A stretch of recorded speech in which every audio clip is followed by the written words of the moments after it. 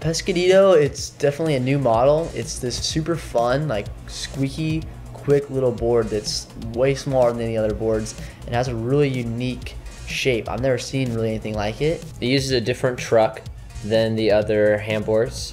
It's got an X-Skate truck on it with a rubber bushing, so it has more of a bouncy feel off of each turn. You could keep your speed. I mean, I could go for probably half a mile without pushing, just pumping back and forth, and like that's the same feeling that you get when you're surfing. And I mean, I know that if I don't surf when it's flat and I ride these things and like that same motion, I don't feel like I'm sore when I go first like a 3-hour surf when the swell actually comes in.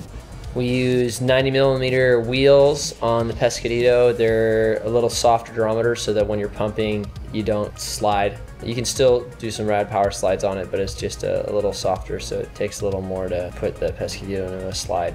Pescadito is like a normal high performance shortboard to me. Down the line, trying to make the section type of deal.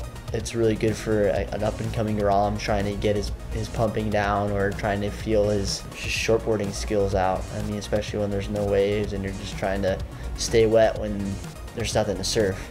It's a great thing just to have around when I need to go get a workout in. It's real compact and you can stick it in the trunk of your car. It's got those holes that are cut out so that you don't get wheel bite, but they're also great to hold. They're a perfect campus cruiser because you can just maneuver around people, around tight corners, and pump to pick up speed. It works great. It feels a lot like the bigger ones, but it's definitely unique in its own way.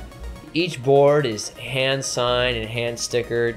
They all have a serial number. There's a little bit of love thrown into every single board.